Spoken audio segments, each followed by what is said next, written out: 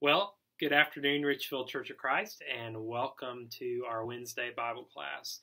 I pray that you're doing well today, and I appreciate you for joining me in this class. I want to let you know that we are beginning a new series of class for Wednesdays, and so I hope that you'll find this beneficial. We just finished the book of Hebrews, and so if you didn't see all of those, they are still all available on Facebook, on our Facebook page, and also on our YouTube channel.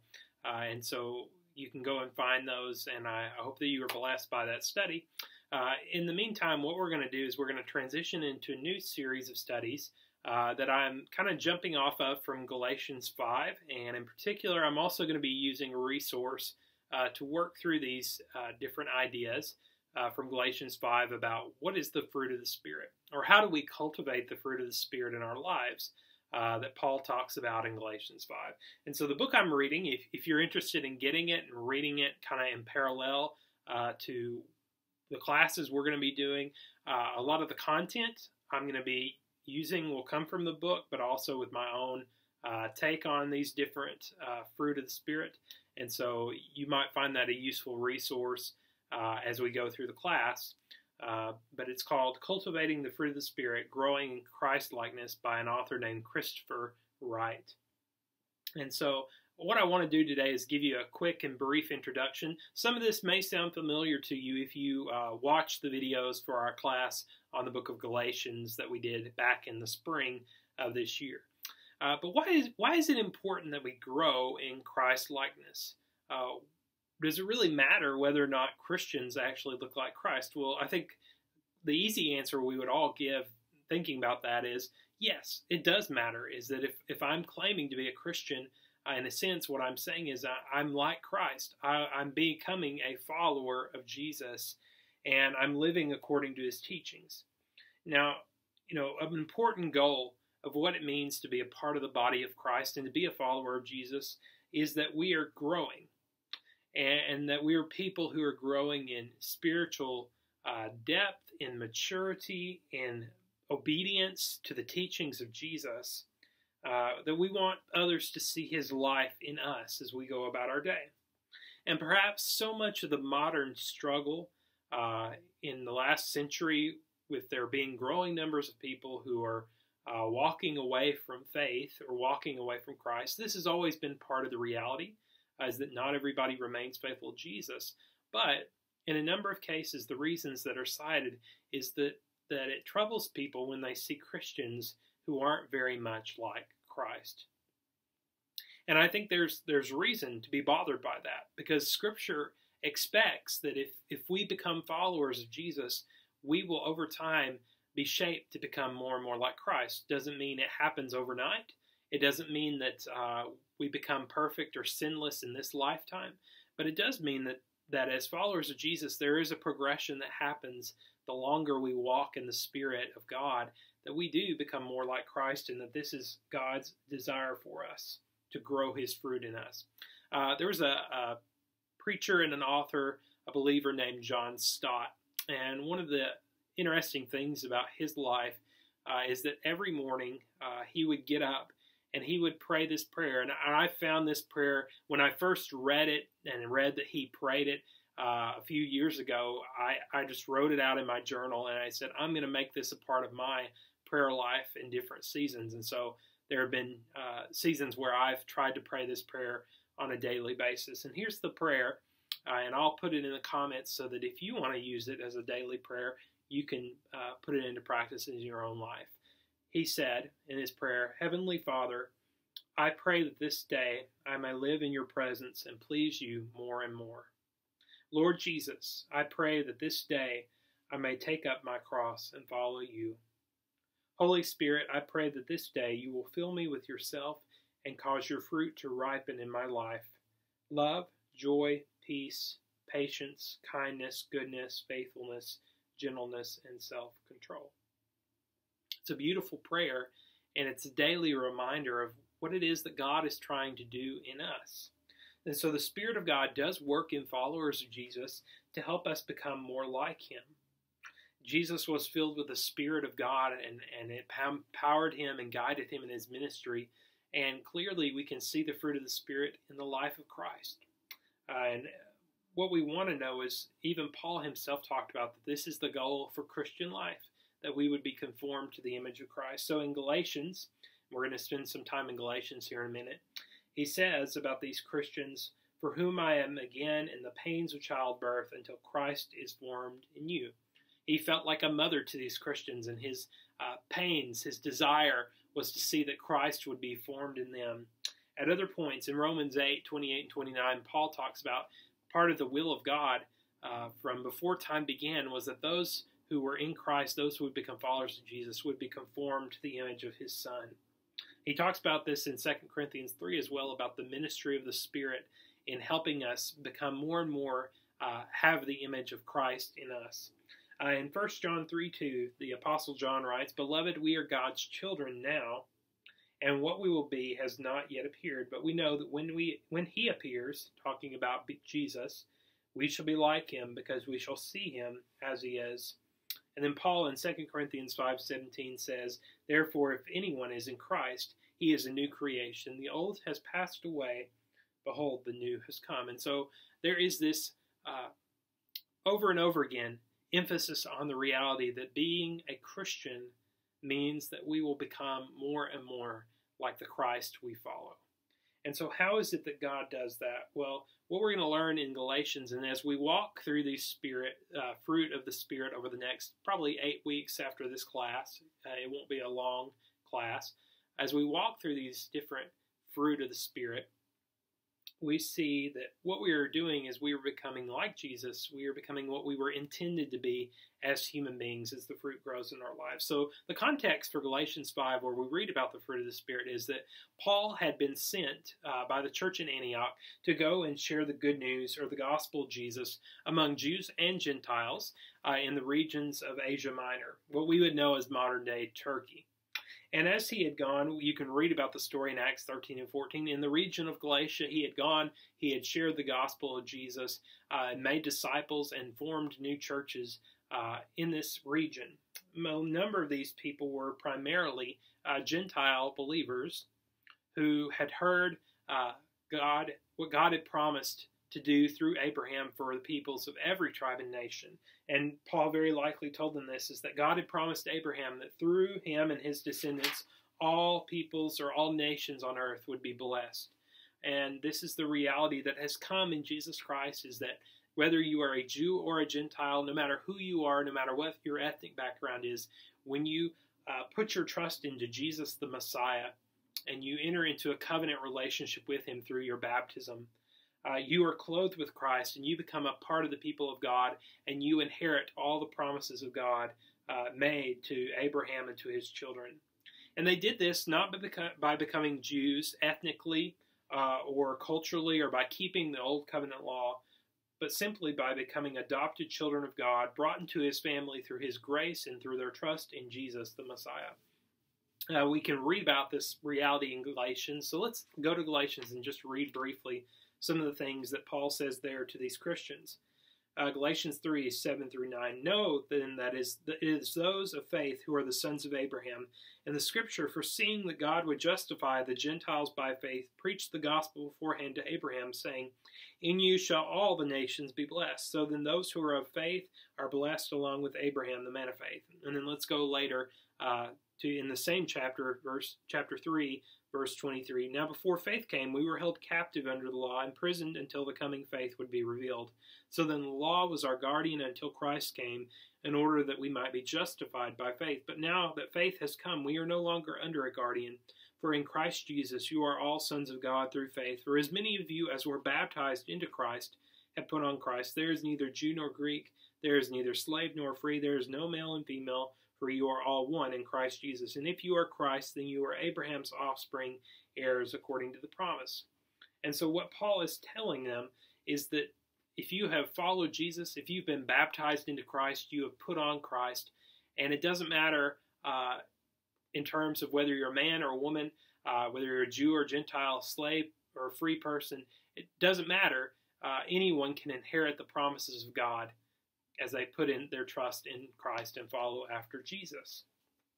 Now, why was this a big issue? It was because Paul is having to remind them of all these things because there are these Jewish Christians who are coming and teaching a false gospel to the Galatian believers, who are telling them that in order to be right with God, it is not enough to follow Jesus and to trust in him and to live according to his teaching. You also must keep the old covenant law. And so what they were trying to enforce on believers was circumcision, food laws, Sabbath laws, and other things that made Jews ethnically distinct and different.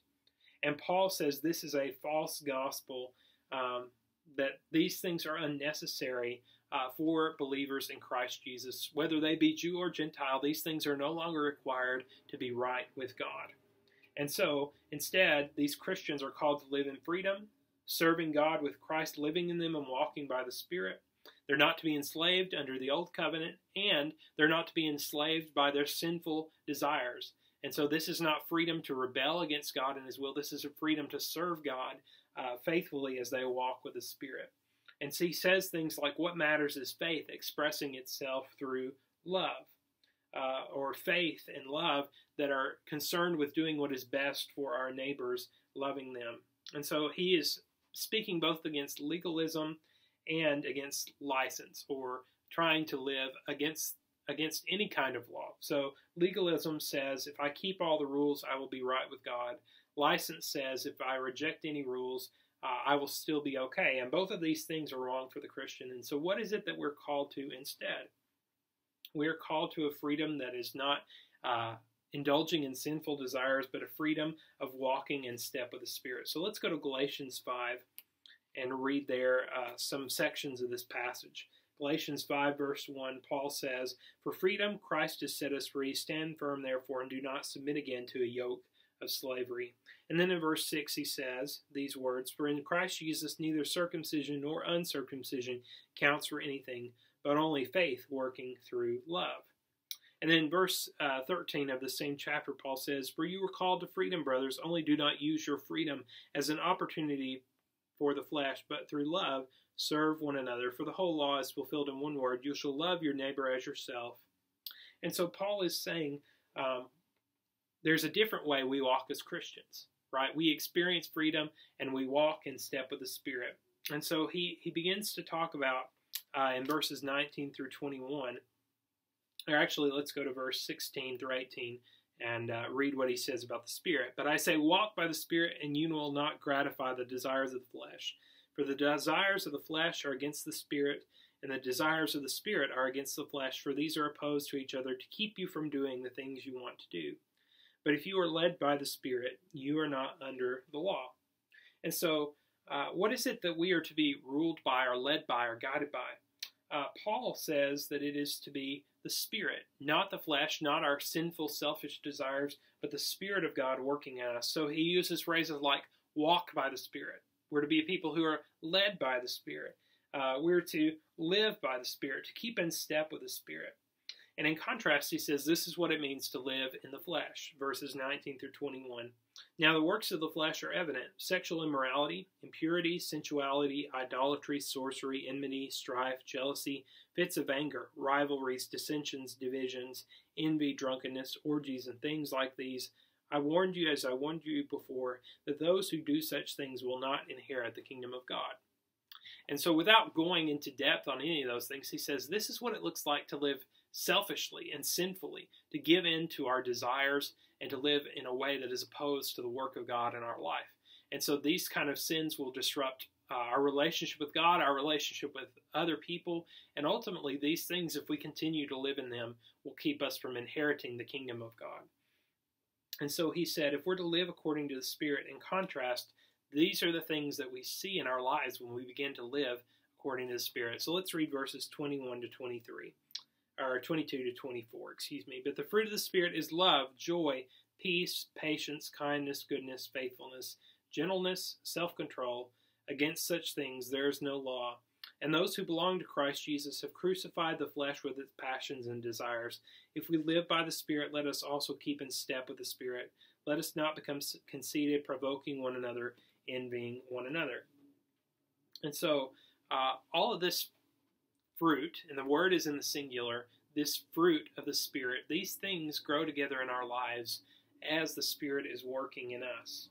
And so what we're going to do over the next several weeks is we're going to take each individual word and talk about this aspect of the fruit of the Spirit and how it is that we can cooperate with God's work in us and allow this fruit to grow in our lives. And so how is it that a tree will grow fruit?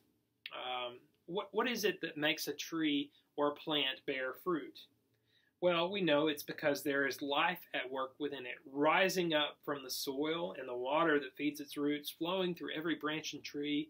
And because of this life at work within a tree or a plant, it will bear fruit as long as it has all these right conditions at work in it. And so in the same way, we as Christians, if we have the Spirit, the life of God at work in us, it will happen. The fruit of the Spirit will grow in us, and it will produce a different, changed life in us as we have the Spirit working in us. And so we are people who are growing in character, growing in Christ-likeness as time goes on. And now, we can choose to cultivate the fruit. We can choose to participate in the Spirit's work in us. We can do this, when you want to see a tree grow in fruitfulness, maybe you make sure it has the right water that it needs, that it's watered, that's fertilized, that it's in a good place where it will receive the right amount of sun it needs. And all of these things happen together, and it produces fruit. In our own Christian life, it's God's work in us, right? It's God's Spirit that is working to make us grow and to make us what God wants us to be. But we can cooperate with the Spirit in how it's working in us. We can feed on the Word of God. We can spend time in prayer. We can give our lives and give the Spirit the right conditions under which to work to grow fruit in us. And what we need to remember as we go through this next few weeks of study about the fruit of the Spirit is that growth takes time. That's why there are these agricultural metaphors, is that it's not quick, it's not easy. At times we can get frustrated with ourselves because we believe it should be simple, or it should be quick, or it shouldn't be hard. But the reality is if you've been a Christian very, very long, this process takes time and patience. What we know is that the Spirit will grow fruit in us. It will happen. And hopefully you can look back on your life, and even though it may feel slow, you can hopefully see, I'm more like Jesus today than I was 10 years ago, or however long ago you became a Christian. It takes time. And all of this fruit, it grows together. It's not like you focus on one and work on it and it'll grow more than the others.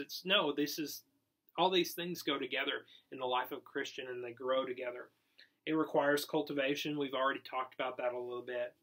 And we can choose to set our thinking and our intentions on participating in the Spirit's work. And that's what I hope we'll do over the next few weeks, is not only learn about this fruit of the Spirit, love, joy, peace, patience, kindness, goodness, faithfulness, gentleness, and self-control. Not that we'll just learn what these things mean, but also thinking about how can we live it out? What do these words mean?